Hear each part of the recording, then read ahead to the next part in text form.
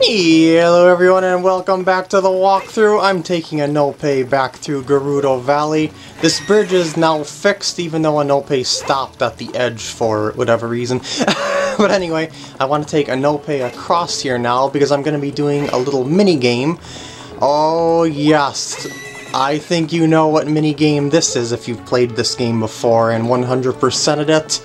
If not, well, this will be a surprise to you. No. Can't you go upstairs, Anope?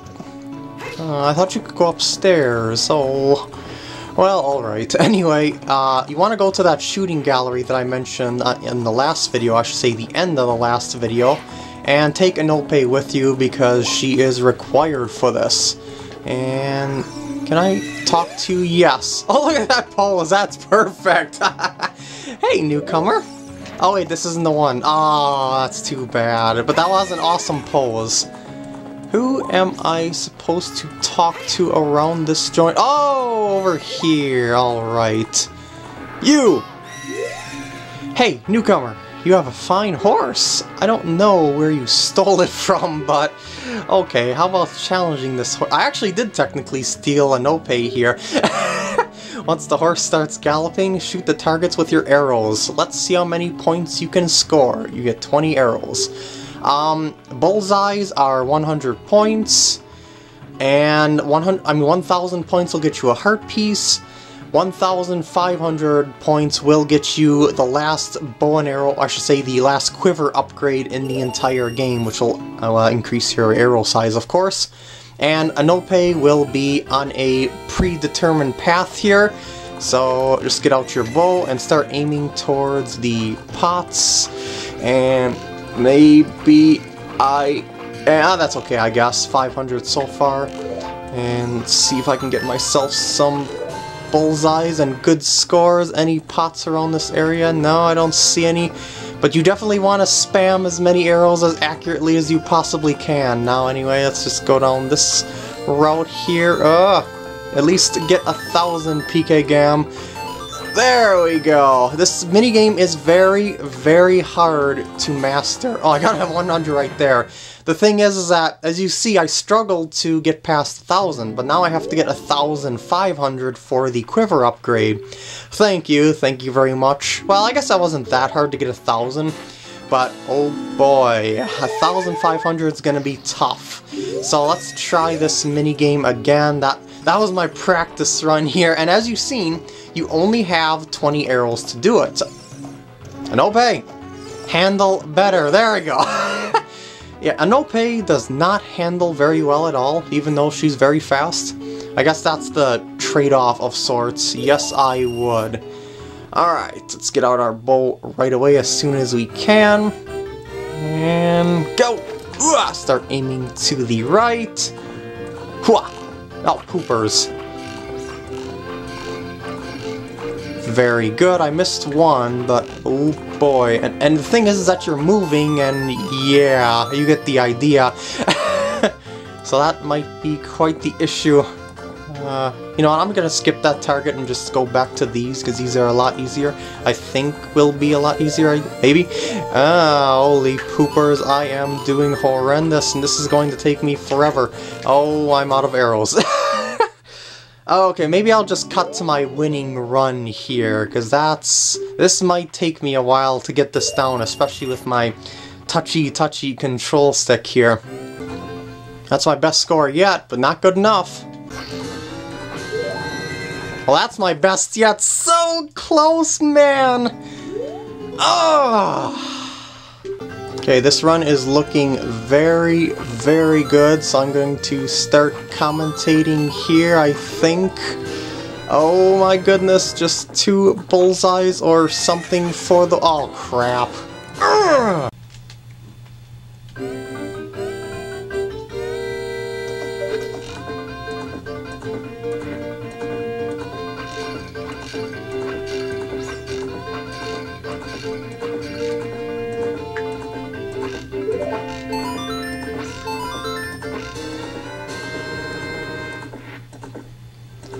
Alright, I'm liking the looks of this run, so I'm going to start commentating here. I am running low on rupees. If anything goes wrong, I'll probably end up just resetting the game.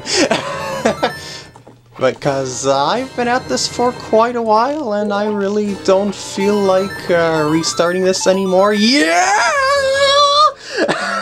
Well, I should say, I don't feel like grinding for rupees. Look how many rupees I have left.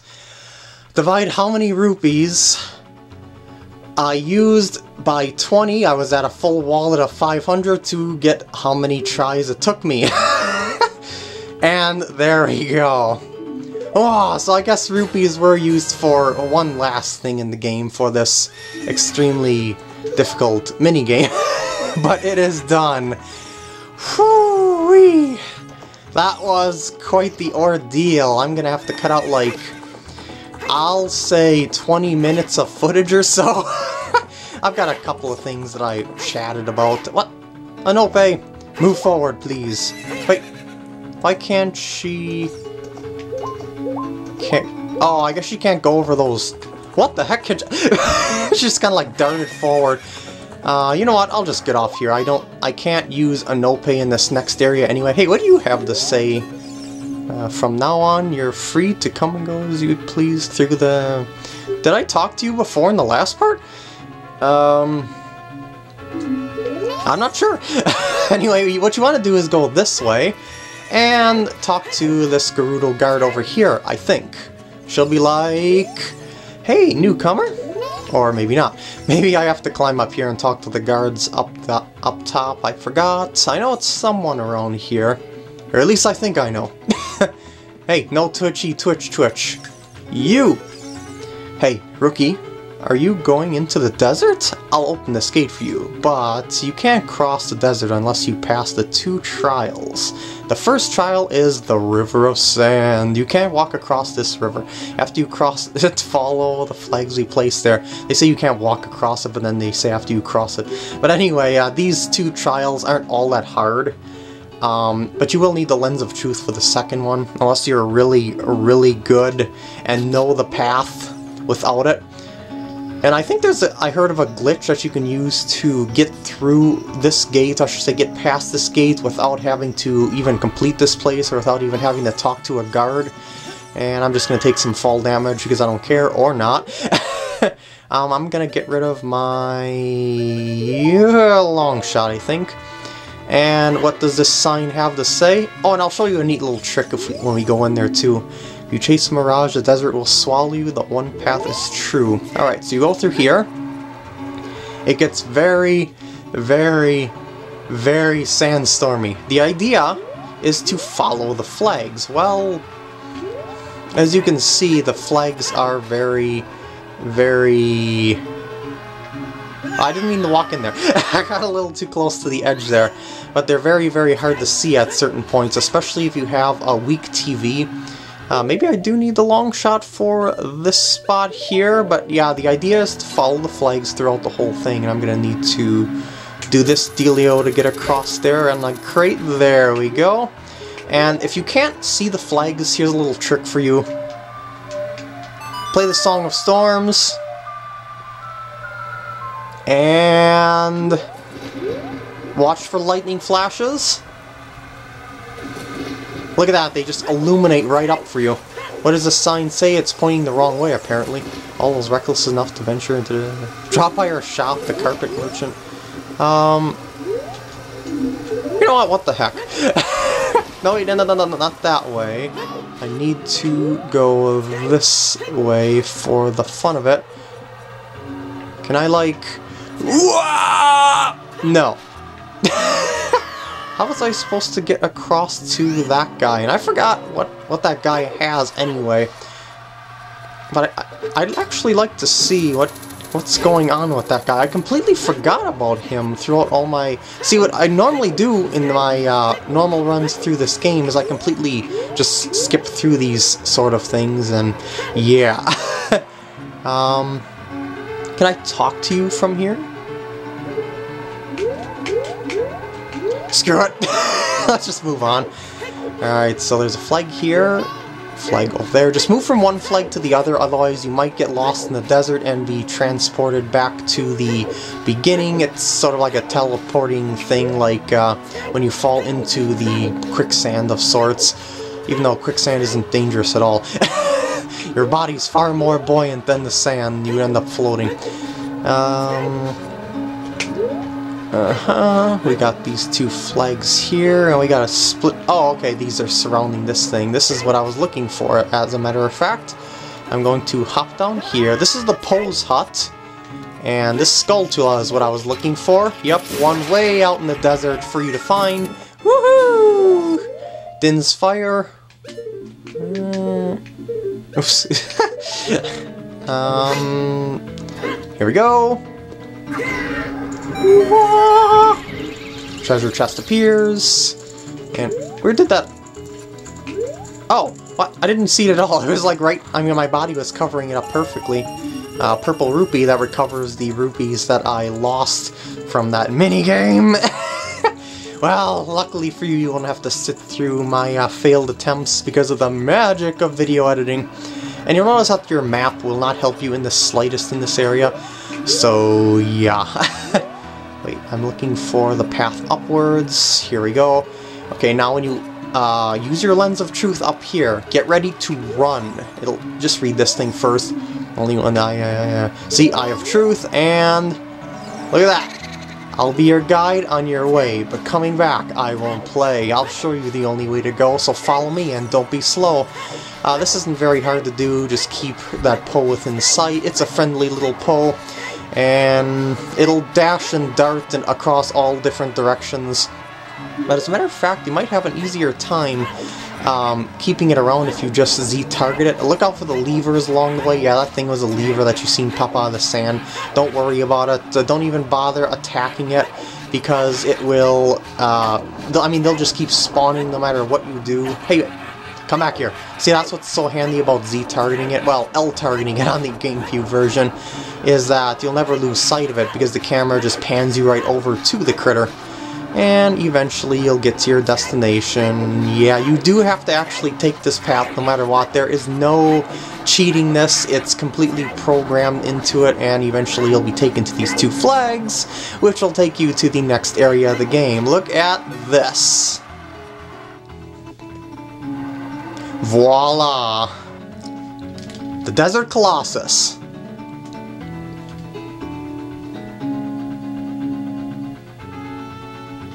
Home of the last temple in the game. Well, last mandatory temple, I should say, or last mandatory dungeon. I believe... I'll just take care of this right away. Yeah, there's a crack in the wall right here. I will get my bombs out, and I might as well scan these critters just for the fun of it. See, it's a lever. And you also sink in the sand if you don't keep moving, and that'll really slow you down. But just plop a bomb there and... Navigate! There we go. Now go inside here with your ocarina, of course. I think you know what is going to be hidden here if you have an ocarina. Yep. Remember, no eye contact. Cover your ears. Especially you young ones out there. I don't want you to be traumatized. And yeah. Oh god, I can still hear. Oh no! Yeah, it's another great fairy, and she gives you a thing. No, not those things. Thank you, and please give me the things so I can get out of here. If that would be very kind of you. This is Nauru's Love. It grants you temporary invincibility. But it uses a ton of magic power, so I typically don't use it. But yeah, that's basically what it does. It's another spell like Farore's Wind and Din's Fire. So yeah. Voila!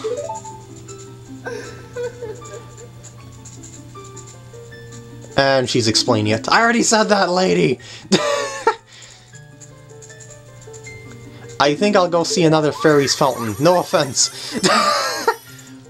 So now that we're done here, I can go explore the rest of the Desert Colossus.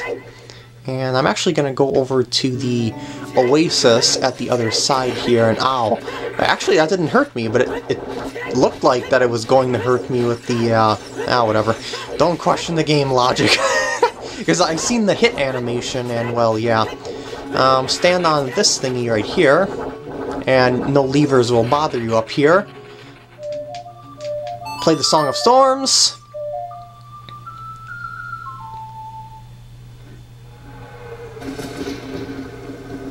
Look at that, it fills right up, and a much more attractive fairies fountain appears around here. Alright, now there's 2 Skulltulas around this area. I believe one of them is in a tree. Unless it's not nighttime yet. I didn't hear the wolf howl. Oh wait, it is up there, okay. And I will get that critter quick. Ow, how am I supposed to get you? Can I, like, stand into the water and shoot it from behind? That would be an attractive option. Well, I sort of can. Oh, there we go! The other one I have to plant a bean for, and that's... Whoa! I gotta do that a little bit later as a kid. But don't worry about that at the moment. I gotta do a little event first. And then I'll come back here as a kid, and then back here as an adult to replenish my... finish off this area. Replenish. What am I talking about here? And this is the Spirit Temple. But why did I enter here? Well, there's this treasure chest here I suppose I can open up. Bomb shoes! No! I'm full! Just for the fun of it, is there an equivalent chest on this side? No, there's not. Okay. Well, you'll notice that there's this hole over here. You can't enter this hole. Even though it looks like you can fit into it, you can't enter it. You can only do that as a kid, so just leave the area. You're only supposed to come in here to trigger the thing. By thing, I mean cutscene.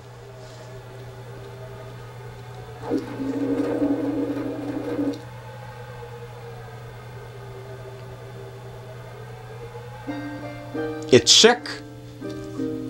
Past, present, future. The Master Sword... Is that K-Bora Gaybora? Stop stalking me! The Master Sword is a ship with which you can sail upstream and downstream through Time's River. The port for that ship is in the Temple of Time. To restore the Desert Colossus and enter the Spirit Temple, you must travel back through Time's flow. Listen to this Requiem of Spirit. This melody will lead a child back to the desert. Yeah, you'll be able to warp here as a kid.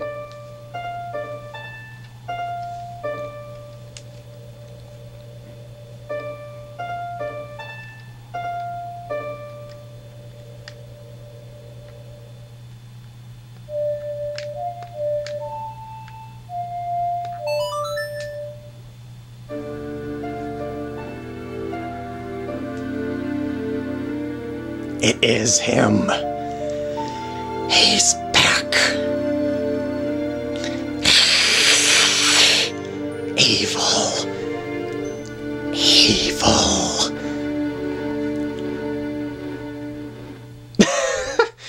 Probably been stalking me this whole time. So I learned a new song, and that's the last song in the game. What else do you have to say, Ninja Girl? Ninja'd through the sand. Tricky, tricky. Well, anyway, now what you want to do is go back to the Temple of Time and turn yourself back into a kid. And then there'll be a new bean patch that you can plant a bean in this area. So, yeah, let's go back to childhood.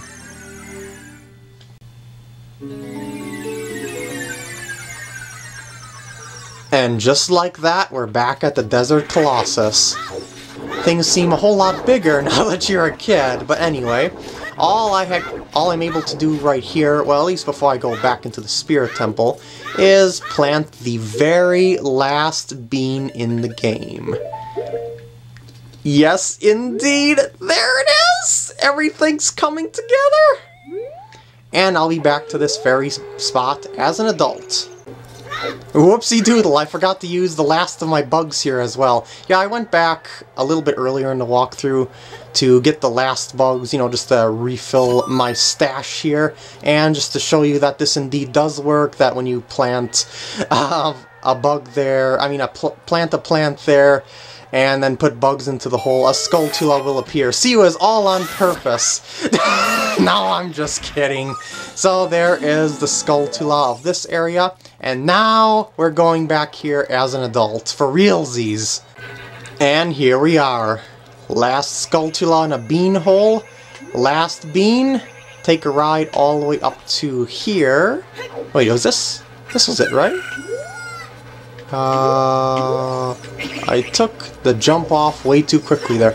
Oh, the heart piece is up there. That's the last heart piece in the game. So I gotta get up there using ye old bean patch. Come on, baby. There we go. I don't know when I'm supposed to jump off this thing, but I just know I gotta go up there.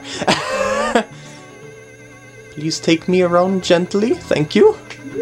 And, oh, there we go. There we go. There. That's gonna be tricky. Let's try that again. Okay, so I gotta get the camera like this, so that I will be facing the stone thing when it goes underneath it. And go under and over. There we go. Now, that's the last heart piece in the game. You don't have to worry about getting any of them anymore.